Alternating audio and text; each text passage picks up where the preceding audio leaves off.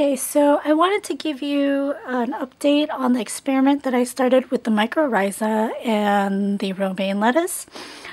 But I realized something that sort of contaminates the interpretation of my results, so I'll probably have to do it again, probably next year.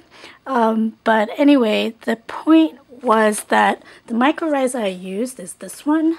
It's called Rooter's Mycorrhiza from Earth Juice, and it has a list of the bacteria that are in this powderized form, and it's like, it looks like baby powder.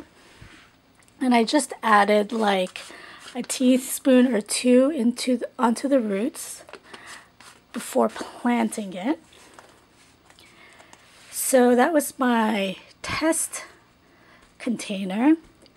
But what I realized is when I amended the soil in the beginning of the season, I used this organic fertilizer. This is Dr. Earth, and you can see here probiotic inside, and I definitely didn't think about that.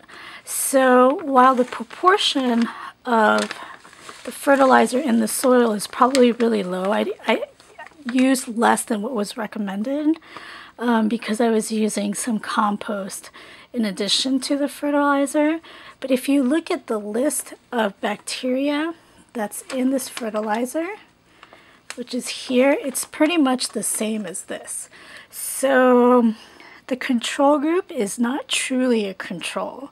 There's definitely a larger concentration in the treated group, and I say treated group, but yes, unfortunately the test is contaminated.